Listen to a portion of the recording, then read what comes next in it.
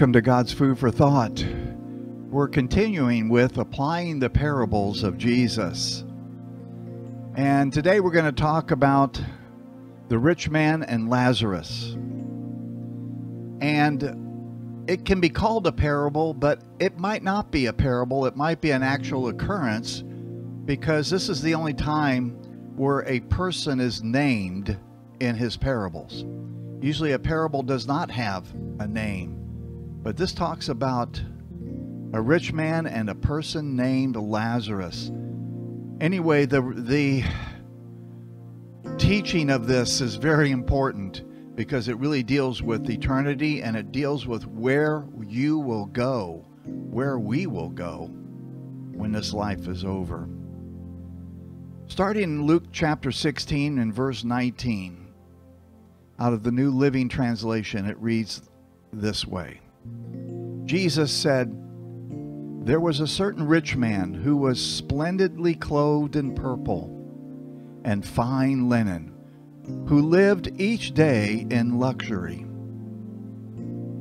At his gate," right there in front of where the rich man was, "lay a poor man named Lazarus." Of course, this is not the Lazarus that Jesus raised from the dead. It's another Lazarus. But he gives him a name there. And he was covered with sores. As Lazarus lay there longing for scraps from the rich man's table, the dogs would come and lick his open sores. So we see the rich man and the poor man. Now, the object of this lesson is not to say that being wealthy is bad. It's okay to have wealth, but it's bad when the wealth has you. Wealth with selfishness is not a good thing. It's not saying it's virtuous to be poor, because anybody that's been poor knows that it's not the best thing in the world. It has nothing to do with that. It has to do with where is your heart. Well, in verse 22, Jesus says, "Finally, the poor man died and was carried by the angels to sit beside Abraham at the heavenly banquet." Now, the New Living Translation phrases it that way because really Abraham's bosom was in the earth, but it was a place of paradise. It was a place of God as opposed to the other place. The rich man also died and was buried, and he went to the place of the dead.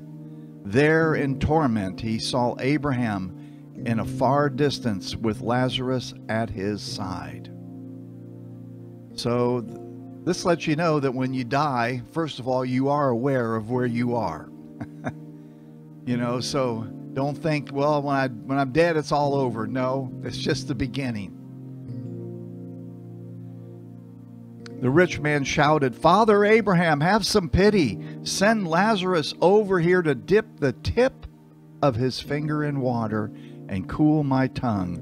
I am in anguish in these flames."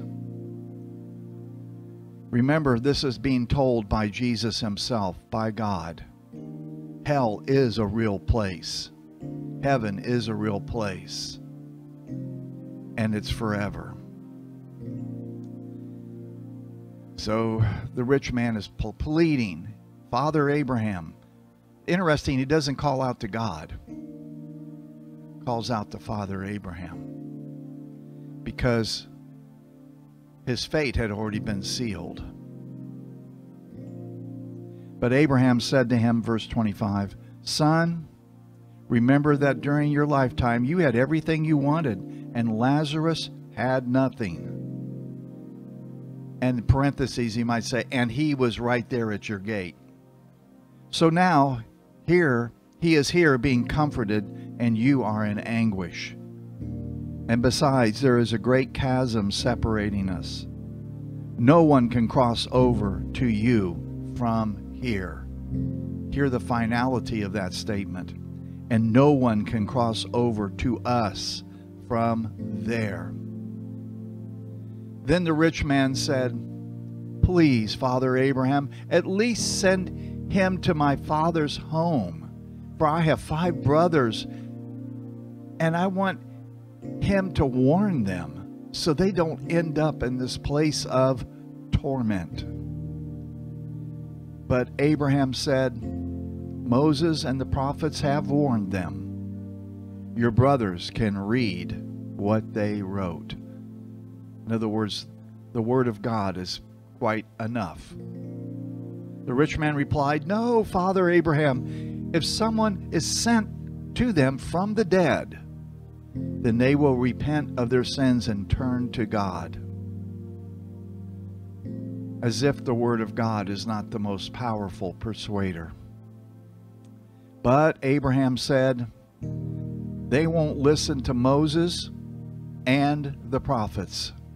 Now remember, Jesus is telling us, they won't be persuaded even if somebody rises from the dead. And it ends.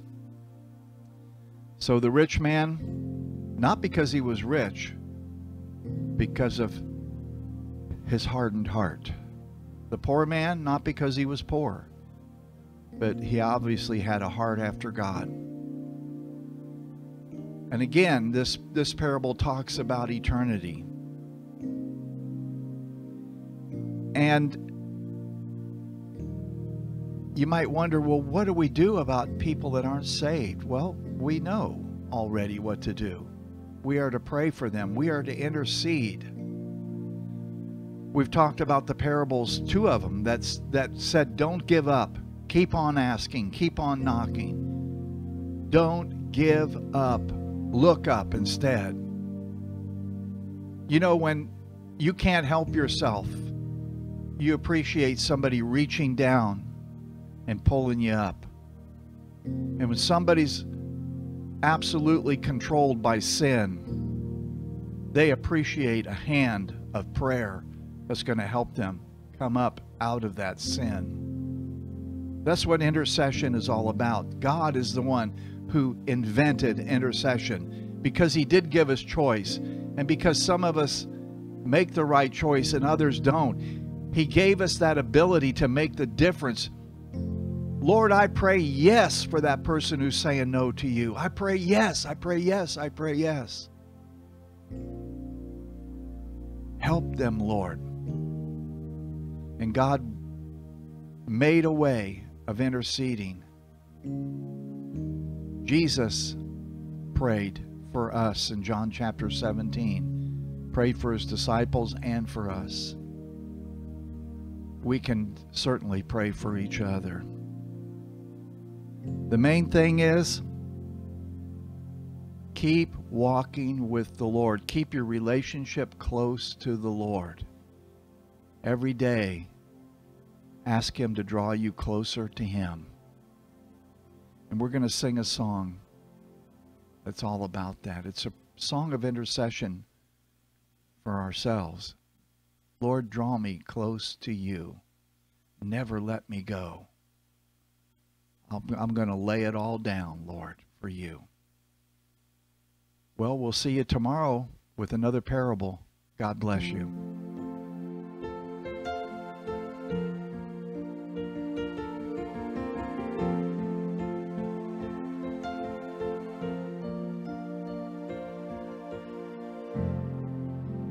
Draw me close to you. Never let me go. I lay it all down again to hear you say that I'm your friend. You are my desire. No one else will do, 'cause nothing else could take your place. To feel the warmth of your help me find